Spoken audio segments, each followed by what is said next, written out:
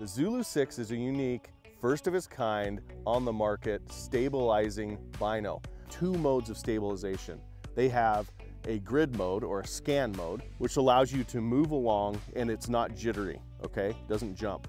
Then if you click it twice, it turns into the target mode. And what that does is it stabilizes it 50% more so that if you see something, or if you're trying to pick apart a bush and say, I saw an antler in there, I just can't find the animal, it gives it 50% more stabilization, so it acquires that target way faster.